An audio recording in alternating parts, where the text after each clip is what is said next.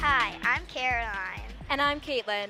Welcome to the Studio C in the STEM Zone here at the 2013 Zurich Classic of New Orleans.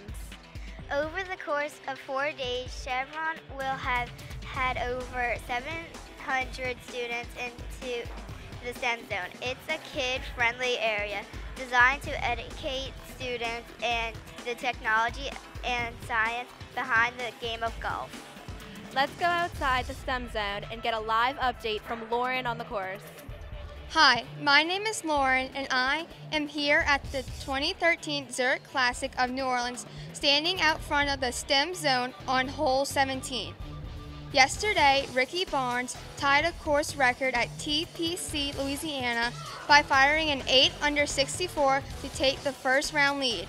Last year's runner-up, Ernie Els, finished 9th with a 5 under 67. Thanks to Chevron for bringing the STEM Zone back for the 2013 Zurich Classic of New Orleans. Now, let's go to commercial break for a word from our sponsors. My dad sees his 5-iron shot landing on the green. I see a torque force reacting with club momentum as Dad pushes it into the rough. Aw. My dad sees a birdie putt. I see rolling resistance from friction causing the ball to lip the cup.